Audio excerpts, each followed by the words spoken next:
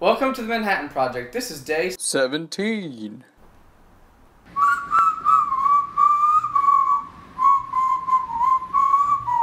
Tonight, John and I ventured to the Angelica Theater. Let's go take a look at that journey.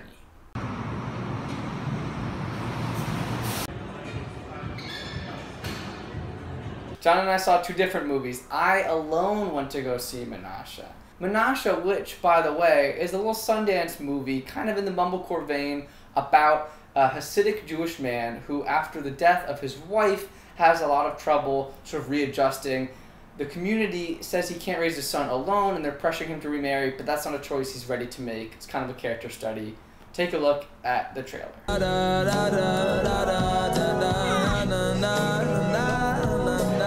Ich weiß, was es geht für ihn. Ich will mal sehen, ich gehe mir von dir.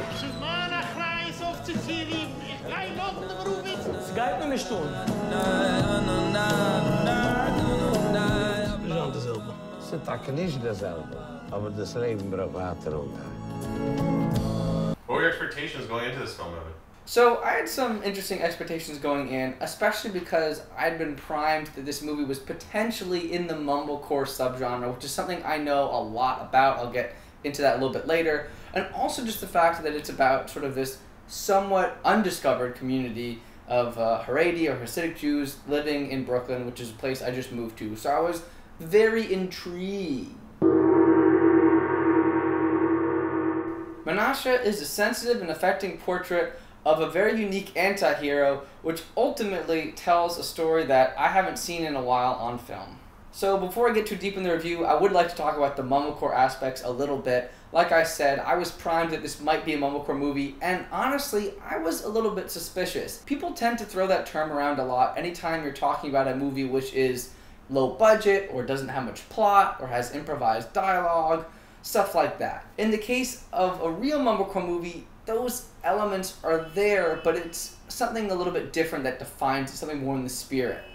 Mumblecore movies tend to be about a few subject matters. Sometimes they're romantic. A lot of times they're about people who are in arrested development of a sort. So in addition to some of those technical factors, you usually have one of those factors built in. And also there tends to be a tight-knit group of filmmakers that have made mumblecore movies. But as you can possibly get, it's really hard to define what exactly makes a mumblecore movie.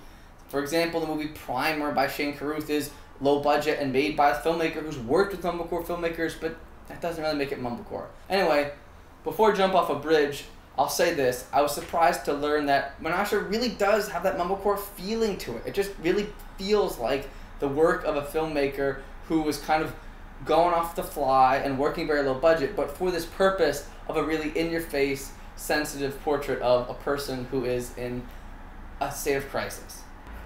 So let's talk about the title character, Menashe. One thing that was very interesting to me in this movie is how potentially unlikable he is. We have a lot of sympathy for him. We feel bad that his wife died. We feel bad that he's not allowed to raise his son.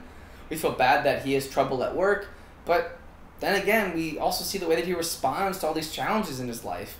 And we see him be rude to people. We see him be self-absorbed. We see him sort of have a bad instincts as a father. On the one hand, he's really nice to his kid. On the other hand, yeah, maybe he shouldn't be taking care of his kid alone. He's not really had a chance to learn to be a single father. How much is that on him, and how much is that on the community for not trying to help him in that way? It's tough to say. But I was struck off the bat, just the extent that this movie isn't like, hey, it's called Menashe, it's about a guy named Menashe, and you're going to love him. We're just going to show you how life has been mean to him, and you should feel sad for him. No, it really is about a person who is in this particular moment in their life and probably needs to learn a lesson if they hope to grow. Another aspect of the film is that it covers this Orthodox Jewish community. I myself am Jewish, but that doesn't mean I know that much about people who practice this form of the religion. It's not something I grew up in. And a decent amount of the movie does involve not suspending disbelief, but just sort of putting your head down and trying to put yourself in the shoes of a person living in this community where a single father is not even allowed to raise a son. He's required by the Jewish law to get married again so that he can have a proper household for his son. And if you spend too much time thinking about that and how different that is from your own life, you might be alienated from the movie, and you might miss out on some of the more universal aspects of it, just sort of the more basic commentary on fatherhood on dealing with your in-laws, on dealing with grief, that sort of thing. Personally, I thought the movie did a really good job at not beating you over the head with that stuff. It doesn't have much exposition at all. It doesn't have much long discussions of stuff. It just gives you enough information so you can literally understand what the debates are in any scene, but it keeps most of the conflicts interpersonal. A lot of the conflict in this movie is between Menashe and his ex-brother-in-law, I guess, his deceased wife's brother, who's the guy taking care of his kid and who has very little respect in him or trust that he can be a good father.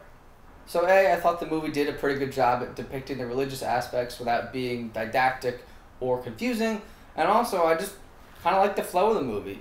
It's able to use an event, the memorial of his wife's death, as a slightly climactic event. That's one thing people complain about in mumblecore movies, is that nothing happens. This movie, I thought, does a pretty good job at nothing happening. I know this movie was shot over the course of 2 years, and I imagine there's a lot of extra footage, which allowed the filmmakers to then pare it down to just kind of like the best scenes that are, you know, subtle enough to be realistic, but have enough going on in them to either be conflict or a moment of joy or whatever else in his life. And once again, with the larger structure of leading up to his wife's memorial service, this potential test of him as a single father. He wants to use that chance to prove to the community that he can be a good guy. It works out in kind of the sad way that most of the stuff in this movie does. This isn't a movie that has a real happy ending or a real profound ending. It's mostly just a movie where you see a person kind of struggling, and his closest moment of sort of emotional catharsis, his most movie moment, is just when he confesses to a couple of co-workers. He works at a supermarket and there's some Hispanic janitorial staff there, and he talks to them about his guilt over the death of his wife, that he didn't really love her that much, and how that has been part of his process of trying to get over her death. This is a totally random comment, but it is interesting for me in these types of movies to see what kind of symbolism gets built in, especially when a movie like this is so concerned with realism. You wonder when you see something if it's a coincidence or if it's like intentional imagery. And there was an aspect of this movie that had to do with clothing. You might know that a lot of Orthodox Jewish men will wear hats and long black coats. In this movie, he typically does not do that. He only does that on a holiday and at a memorial service, and the rest of the time he's just wearing a yarmulke and also another piece of Jewish garb. And at one point a guy calls him out on it. He's like, "Why aren't you wearing the hat?" And he doesn't say anything. And I saw a bunch of different meanings for this. I saw part of it as being like his grief process, because, you know, he's sort of taking himself out of the community in a certain way. Part of me saw it as a little form of rebellion. Part of me just saw it as, well, he doesn't have the time to wear that long stuff because he's usually at work. When you work in the supermarket, you don't have to wear the hat indoors and stuff when you're picking up boxes and things. So maybe I read into that way too much. But that's the kind of weird thing where if you saw the movie and you want to comment your opinion on the potential meaning of his clothing, that would be cool and we could chat about it. On the whole, Menashe is like cream soda. It's not the most normal. You've already done this metaphor. Cream soda? Again? Yeah. No, I have not. What? You have 15 reviews you can check. I've not used cream soda for any of them.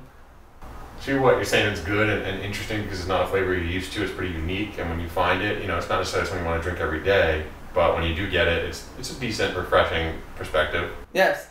So now go find the review where I already used cream soda. I just know how your mind works. 3 out of 4, maybe 3.5 at best. 3 out of 4. That's what I figured. Thank you guys so much for watching. This is the Manhattan Project, so we're going to be back at this tomorrow, and the next day, and then the next day, and then the next day. Every day.